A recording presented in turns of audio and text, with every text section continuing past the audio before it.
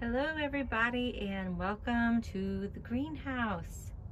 I'm Danny, and if you're new, I am happy you're here. You've been here before, I'm happy you're back.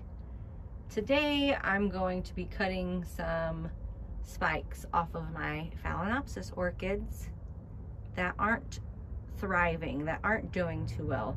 So I thought it'd be a great chance to video this and let you guys follow along and see why I'm deciding to cut their spikes. I picked this one up from Trader Joe's last week just because I really liked the pattern and the color. And this is the first time I've had a little bit of difficulty with a Trader Joe's phal.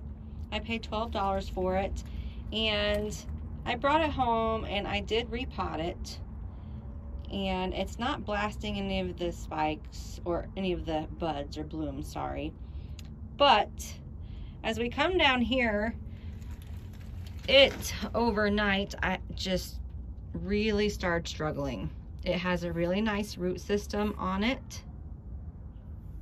So it's not because it can't take in any water and dehydrated. I'm thinking either it got too cold going from Trader Joe's and walking to the garage parking lot that's maybe a half a block in 0-degree weather. It just is, I'm thinking it's cold damage for sure. They're very mushy leaves and very limp. So what I'm gonna do is I'm gonna cut both of these spikes. Even though I know that they're still blooming and beautiful, I'm gonna cut both of those spikes because it's taking so much energy from this Phalaenopsis that I don't want it to take, and I want it to survive. I'm gonna cut the spikes and let it focus on healing from all of this cold damage. Okay, so I did just cut both of her spikes.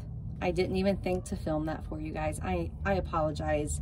I'm hoping though, with those spikes gone, she can just focus on surviving this cold damage and putting on some new leaves. And let me show you the next one that I have that I want to cut the spikes from. The next one that I want to cut, not both spikes, but just one spike from, is Phalaenopsis Schilleriana.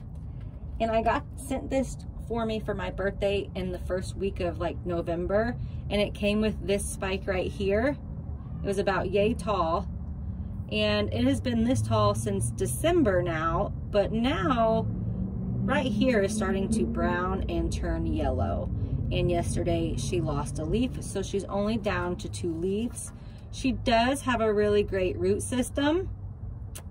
So what I'm gonna do is just cut this spike. This spike is still actively growing beautifully, and we all know that Phalaenopsis can do more than one task at a time, so I'm hoping she'll continue to grow this spike and maybe put out a new leaf for me. And so, don't make fun of my scissors, you guys. You guys know I have lots of kids and they steal all my scissors, and this is what I'm left with. I have sanitized these and I'm gonna cut this spike now. There we go. And hopefully she can focus on just blooming this one and maybe putting on new leaves. Don't be scared to cut your flower spikes if it's necessary, everybody. In the long run, it can help. I know a lot of times I like to just let Mother Nature take its course and let the phals do what they want to do, but sometimes it is good for them to cut those spikes and let them focus on doing other things. So happy growing. Until next time, stay safe. Bye, everybody.